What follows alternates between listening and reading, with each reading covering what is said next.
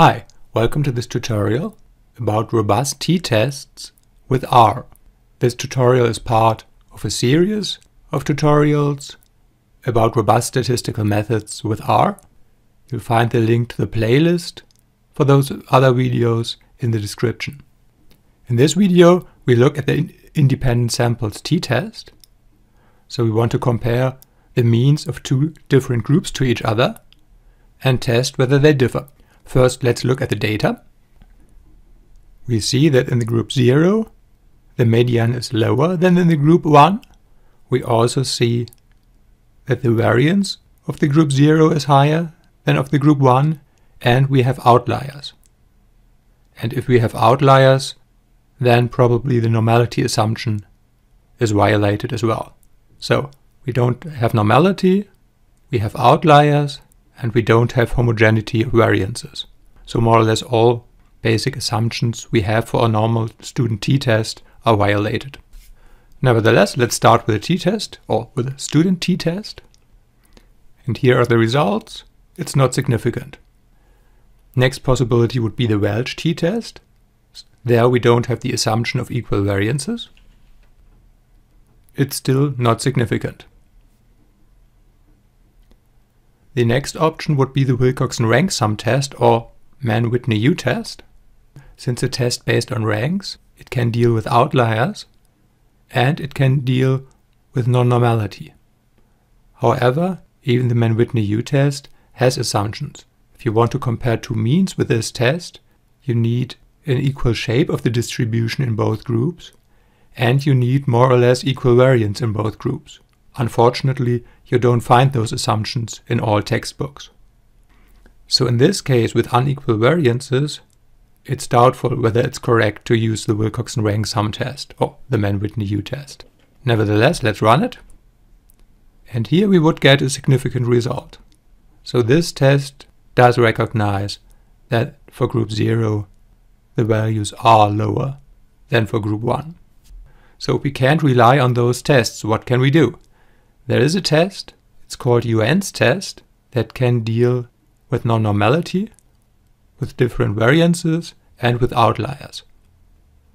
You'll find a link to the classical paper by Yuen in the description.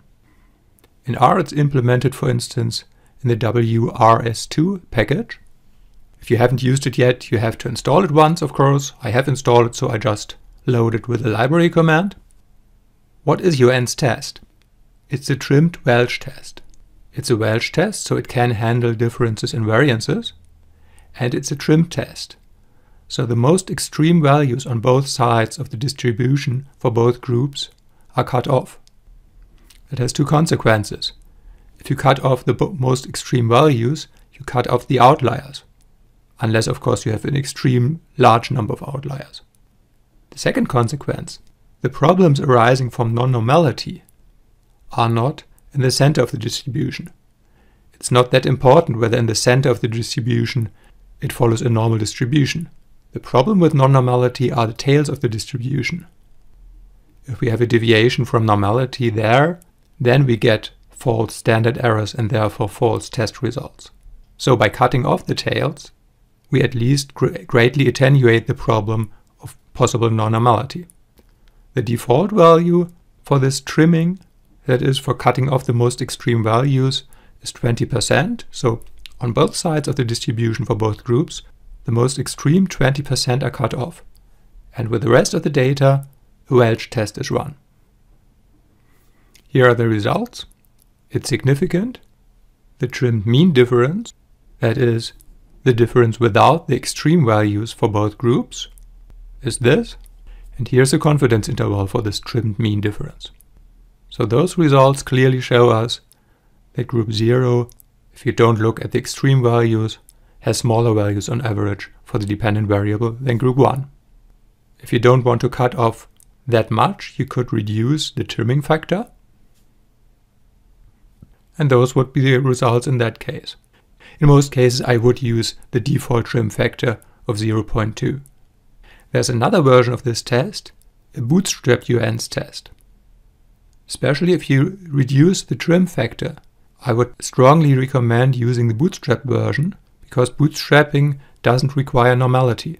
So you have additional safety against possible violations of the normality assumption. With bootstrapping, I would use at least 5,000 bootstrap samples. So this test calculates Yuen's test 5,000 times. Based on those 5,000 samples, it calculates the Yuen's test. Here are the results. Again, it's significant. My recommendation would be to almost always use the bootstrapped Yuen's test. The only exception would be with a very small sample size, because then you can't trust bootstrap results. So if in the future you run a t-test and you want to be sure that you don't have any problems with the violation of assumptions, in addition run the bootstrapped version of Yuen's test. And if that confirms the results of your t-test, then you're safe. If it doesn't confirm the results of your t-test, then I would trust Yuen's test more than the t-test. So that's it for a robust t-test. If you like this video, make sure to subscribe to my YouTube channel. Just click on the subscribe button below this video. Thank you so much for watching.